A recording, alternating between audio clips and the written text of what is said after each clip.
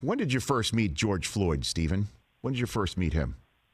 About 20 to 20, I don't know the exact time, but from 20, 25 years ago, I was in the end of my high school years, mid-high school years, and a friend of mine named Telly Joyce, rest in peace, Telly, he brought him down.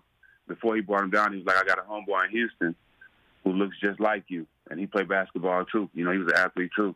And when he brought him down to Fort Arthur, Texas, our first reactions was, who your daddy? Who your daddy? Because we looked that much alike.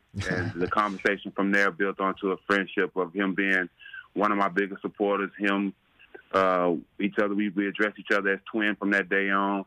And, you know, I got a lot of videos that I've been watching now. It just makes me real emotional because he was somebody that really supported me without any motives. You know what I'm saying? It was a genuine supporter. And somebody that showed so much love had to die from somebody that showed so much hate.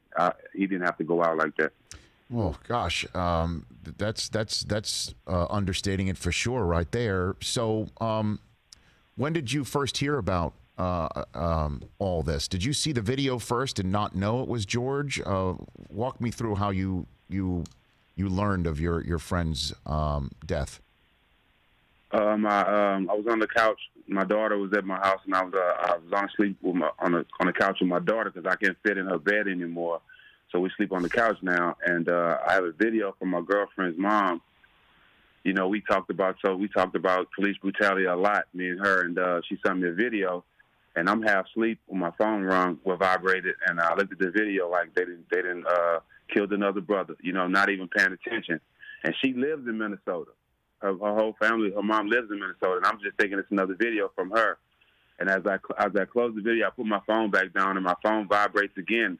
And I see I have like 25 to 20-something messages. And I opened a message from my friend Mike D, and it said, you see what they did your twin in Minnesota. And it instantly clicked, and I related to both of them, and I just got up screaming. I punched some stuff. I scared the mess out of my daughter. I kind of lost it for a good 10 minutes because, you know, I instantly saw myself down there, and I didn't think that could happen to him, you know. And it put me in a place where from that day on, I don't know how I feel, what direction I'm going. I just feel like I'm going in circles. But since that day on, you know, I just been in shock kind of. It was a crazy day that day. Stephen Jackson here on the Rich Eisen Show. And as you point out, you said you have conversations about police brutality with your friends, your family. The fact that your twin is somebody whose murder, and that's the way to describe it, his murder, is something that appears to be, and again, I'm a 50-year-old white guy, so you tell me, it does appear to me that this is different now. And I'm wondering what you think of when you know it's your friend's death who has led to what is happening right now on the streets and around the world. It makes sense to me, Rich. It makes sense to me because he was a protector and provider for everybody. You know, everybody that knows him knows that he'll give his last to anybody. If he got $100 and there's 4 people in the car, he's gonna break that down where everybody had the same amount. That's just how he was. The last couple conversations we had when we talked about a year ago, you know, was about his daughter, was about him being in Minnesota and changing his life. You know, he wasn't one of those friends that called me for money.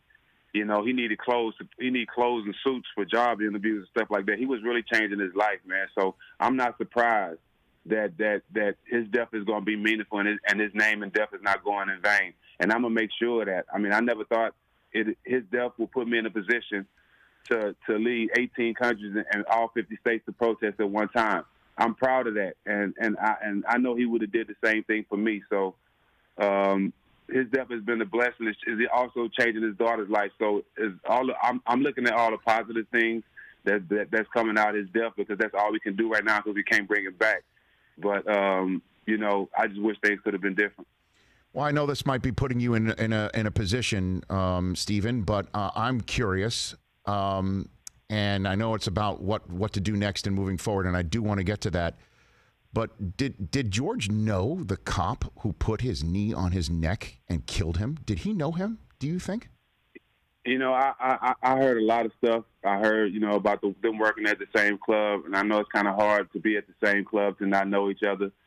But there's a lot of things that I can't talk about because, you know, I'm in Minnesota now, and I've been on the ground, and I've heard a lot of things. Me and some of my friends, we've been around, and a lot of stuff has gotten to us. So I think it's more that's going to come out in due time. But to answer your question, it's kind of hard to work at the same club and not know each other or not bump into each other at least once or twice.